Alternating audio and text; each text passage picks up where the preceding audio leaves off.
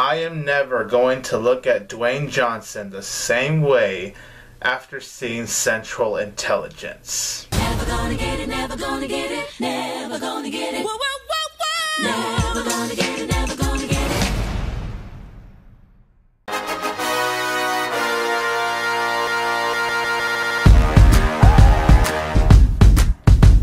Hey everybody, this is 22 Tiger Dude here, and I'm here to review Central Intelligence. So Central Intelligence stars Dwayne Johnson, Kevin Hart, and Amy Ryan. The film is about when Kevin Hart, he reunites with Dwayne Johnson because 20 years ago, something happens in senior year where Dwayne Johnson, he plays a character named Bob. Bob used to be this very chubby kid back in high school, and there was an incident where a group of these bullies just throw him out in the gym, and he can never look at senior year ever again after that. And then 20 years later, Jet, Kevin Hart, and Bob, Dwayne Johnson, they reunite and they become friends. Then after a little short reunion, Jet finds out that Bob is actually in the CIA. So in a world where Jet was just having a normal accountant life, he now is on the espionage life, and the only way he could get out of it is if he helps Dwayne Johnson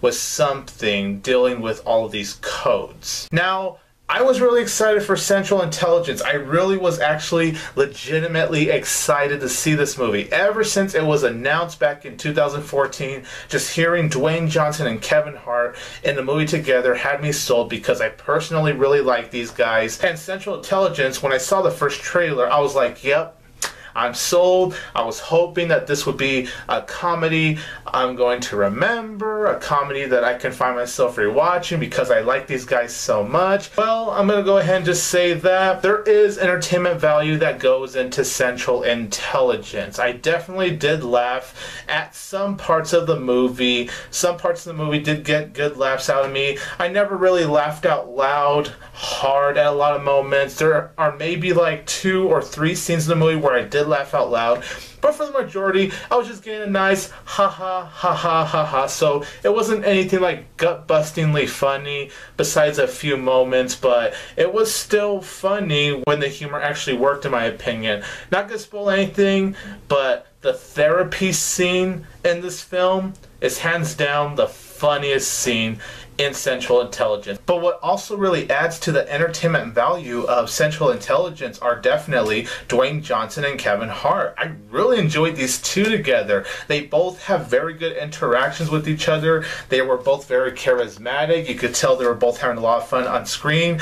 And it's really cool to see it because you could see them like taking pictures on Instagram or making videos on Instagram. And it's just cool to see them become buddies, interacting with each other on Twitter as well. And to see the way they interact with each other in the film, it's honestly really cool, and it just puts a big old smile on my face. Dwayne Johnson is seriously really great as Bob. This is a different role for him because we're used to seeing him being Mr. Big Muscles that just punches, and he's basically unstoppable. Like, sure, yes, he does do his shooting and his punching, but Bob is a character you can actually sympathize with because, of what happened to him in senior year of high school, how he had no friends, and how he's this guy that used to be very chubby in his high school days, but to see him transform, being much healthier and all that, just seeing how his character transforms, when you really look at it, it was a different role for The Rock, and I was very impressed by it.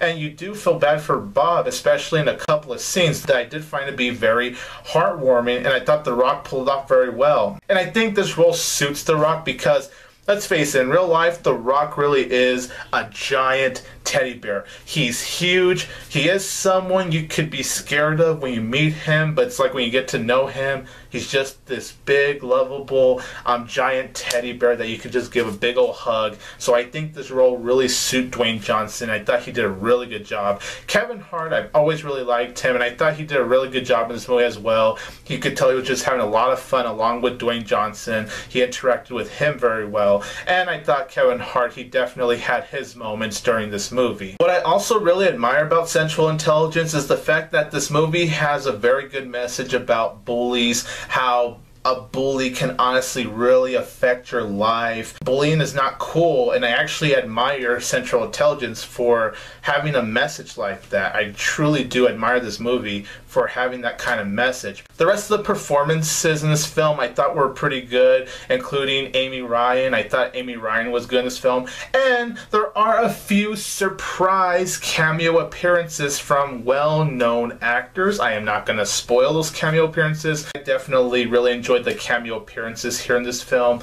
The action I did think was decent at best. I had enough fun with the action. Of course, I'll get more in details with the negatives when it comes to the action, but the action, I would still say, despite the negatives I did have towards it, I still had enough fun watching it. I know this is a comedy and all. You don't go to comedies to judge cinematography and all that, but the cinematography in Central Intelligence, I personally thought looked really good. It was shot very well. The lighting was very nice. You can see what's going on. Even in the nighttime, you're able to see very well of what's going on. So I thought cinematography looked really good for Central Intelligence, and I do think for the most part, the movie had really good direction to it. I thought the direction was pretty damn solid. But my problems with Central Intelligence is that some of the other humor that happens in this film honestly does feel forced. Honestly, when it comes to the humor in Central Intelligence, it is very hit and miss.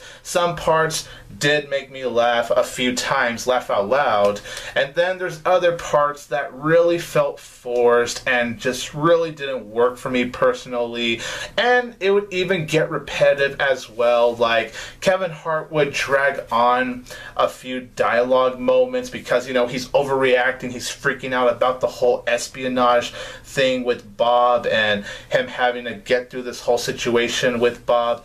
And, you know, it is very funny, but when he does it a few more times during the film, it does get old pretty fast. As far as the storyline goes, you know, it's decent at best. I can have fun with the storyline, but it does get convoluted, mainly when you get to the third act of the movie. Once you get to all these twists and turns that this movie has going for it, it does get very convoluted, and you're just all like, wait, what? Like, it just didn't really make that much sense, and I'm kind of scratching my head because I'm kind of going, what the hell is going on?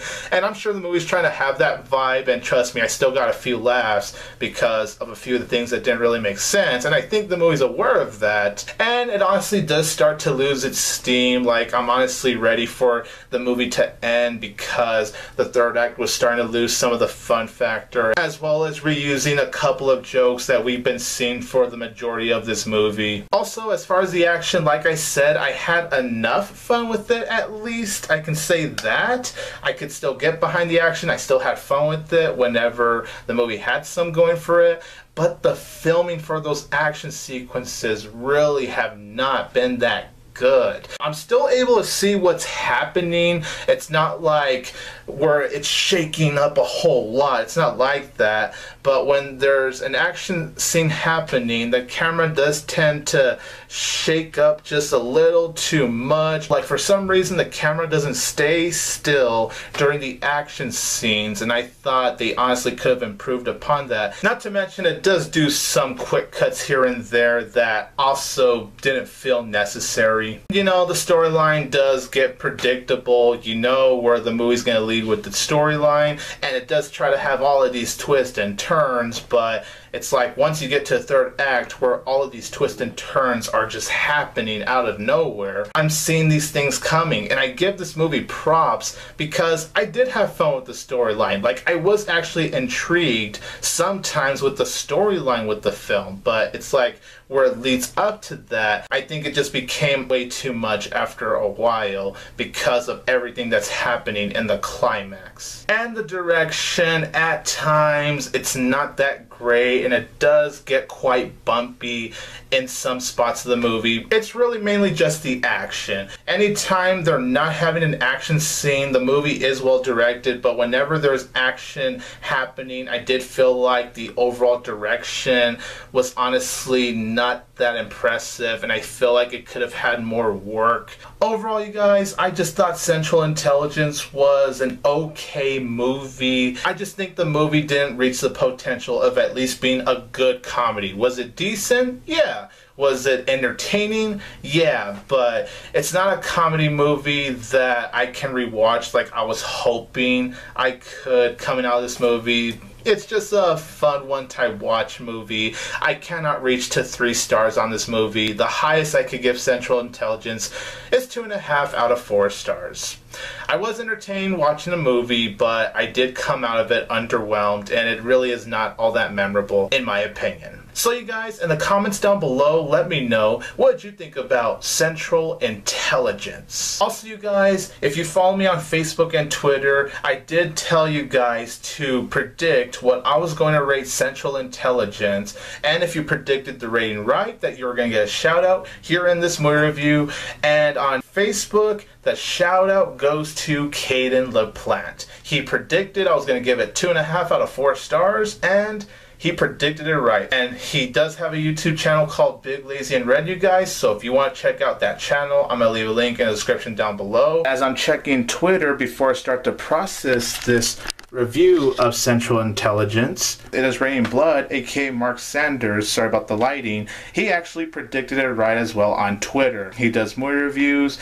He has a series called It Is Raining Blood and Friends, which is a really great series, so I'm going to leave a link to his channel in the description down below as well. This is 22 Tiger Dude here, and don't forget that I will always have Tiger Power!